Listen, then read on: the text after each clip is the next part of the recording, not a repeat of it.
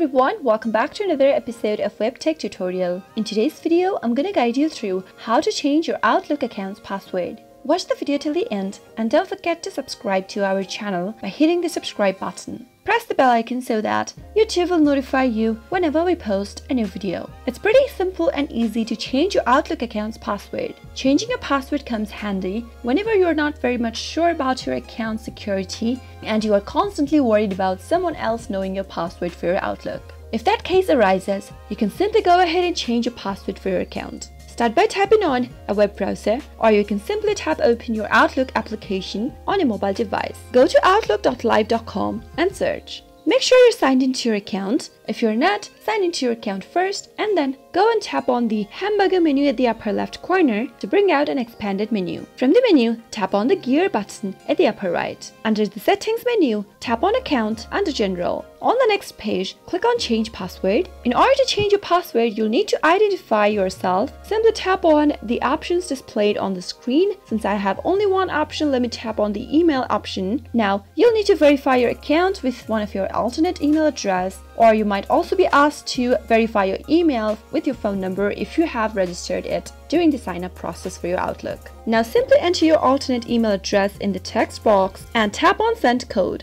Go check your email and you'll be able to receive a security code on your email. Simply type in the code in the text box in this page and tap on verify. Now on the next page you can see that there is an option to enter your current password and change your password to a new one. Start by entering your current password. In order to change your password, you must know your current password. Type it in the text box. In case you don't remember your password, you can tap on the forgot password link and you'll get to reset your password. Now type in the new password that you would like to change to. Make sure to select the password that is easier for you to remember but difficult for others to guess. Try not to make your password too obvious, like your pet's name or something like that. After you're done, move on to the next box and re-enter the password that you just typed in. Make sure both of the passwords in the boxes matches, and you can choose to make Outlook to change your password every 72 days for your security. If you want to do that, you can tap on this box at the bottom, but if not, leave it unchecked and finally tap on save. Soon after you do that, you'll be able to change your password for your Outlook account quick and easy.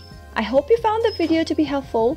If you did, go ahead and give us a thumbs up. Comment down below in the comment box if you have a question or a feedback for us. I'll soon be back with more tutorial episodes. Goodbye till then.